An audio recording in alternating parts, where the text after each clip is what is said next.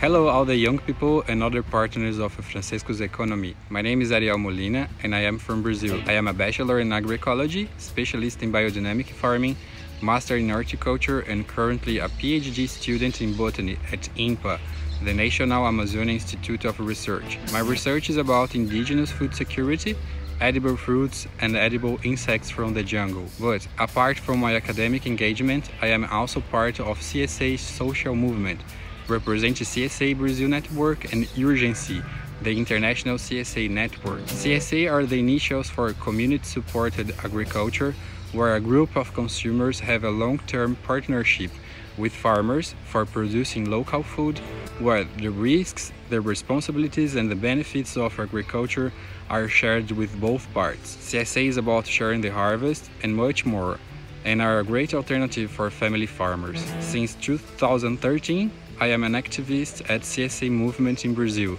helping on training programs in CSA for farmers and consumers. The CSA movement started in the early 80s, and the farms of tomorrow are now shining more than ever. In 2018, I helped to set the first CSA in Amazonia in parallel with my PhD at the city of Manaus, and today we are the first sustainable economic matrix on organic and family farming in the heart of the rainforest. CSA Manaus is a member of HEMA, Moniva Agroecology Network, and we are transforming the only organic farmers market in Manaus into other CSAs and also selling through online producers store as a response of the pandemic. I am also trying to set a long-distance CSA with Brazil nuts, known as Castanha do Pará, Castanha da Amazônia, directly from indigenous land in the rainforests to urban centers like Brasilia, our capital, and also São Paulo city. And a pilot was successful during the pandemic.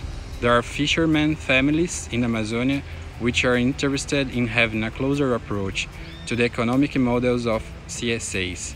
As a member of ABRACE, Brazilian Insect Growers Association, we can tell that even insects can be used for human food and feed for livestock. All of these shows our biodiversity are the key for solidarity economy, which preserves the forest and the farmers, the people which take care of earth and its traditional ecological knowledge. I call here for other young people from Francisco's economy, which works with CSA, to come together and make part of this team at Agriculture and Justice Village, and also for others which would like to contribute and develop our peasant farming and also our forestries. There is hope in Brazil.